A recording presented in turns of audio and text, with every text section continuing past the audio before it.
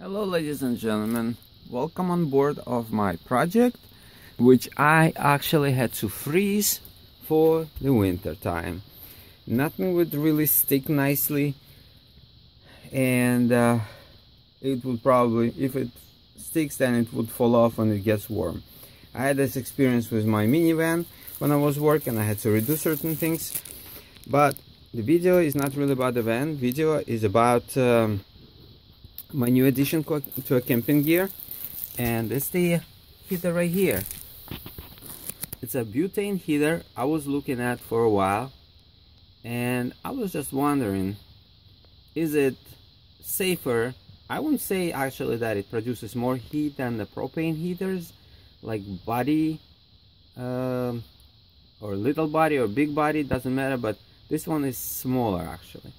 So it's the heater right here. It runs on butane, and let me show you. That's the butane cylinder you can buy in a camping store or even online. This is Coleman. They were on sale at Walmart, so I bought 3 of this, but usually I buy them from in Brooklyn, a Chinese store. They go for I think 4 for $5, and they're good. No difference. It's the same butane. It burns. Okay, what I like about this heater actually, it comes with this adapter which screws into here, and what happens when you want to use something bigger rather than this little butane cylinder cartridge, you use a bigger one, which you put the hose on the other end and screw on here, which gives you opportunity to run longer on the bigger capacity cylinders or tanks. So let's start it up. I loaded the cartridge already, and what you do, you just pull the lever down and it brings the cylinder into the connection with the valve. Then what you do, this is the ring over here. When you pull it, it's like a choke. It releases more fuel in this case. So I don't need it because I already pre-run it, but when you pull it, it basically ignites better. So we're just gonna twist the handle, and it's just like any butane stove. You click and the spark flies and gas ignites and produces this amount of heat, as I said. Of course, no matter what you run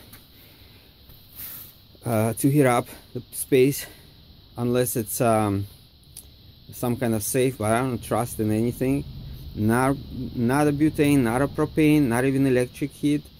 So I use carbon monoxide detector, I use smoke detectors. You saw my minivan, it's all equipped with it.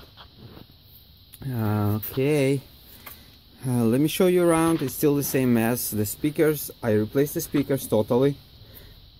Radio is still there, but I purchased another one with a connection for rear view camera. We're gonna do video on it a little bit later. Of course, there's a mess with electrical, still a big mess.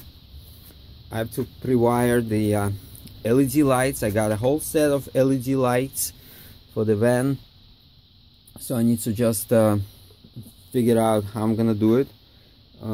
That's the door for the cabinet, which is not gonna go back in. It's ugly. It's from last century design. That's the shelf, which will be a little bit larger after I finish. Maybe I can put somebody to sleep here. Some of our unwelcome guests. Okay, and it's getting warm on the top, because as you all know, the heat rises up. The temperature here shows 48 degrees on this side. It has a magnetic piece over here, so you can do the clip on. So let's put it here. Okay, let's see how it's gonna go. Oh, humidity is higher on the top than on the bottom. Okay.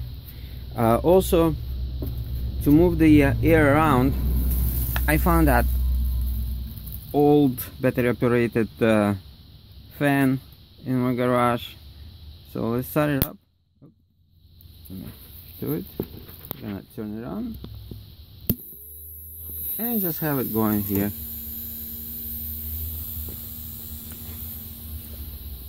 Perhaps it will do some work. Oh, and we can see there it's getting warmer.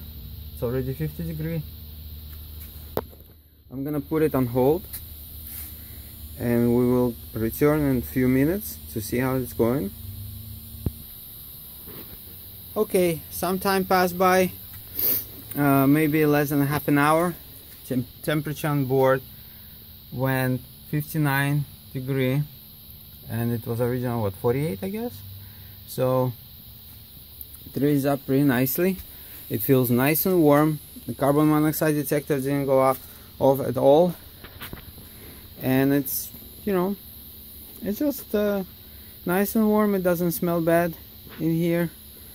So this was a little review on this wonderful butane heater, which actually can keep you very warm inside of the small spaces. Remember, this thing is huge, and fill it up with the heat requires a lot of work. So it does the job.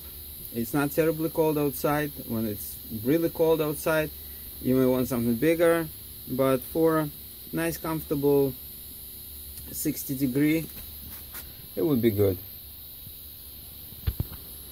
Alright, we're gonna be back soon.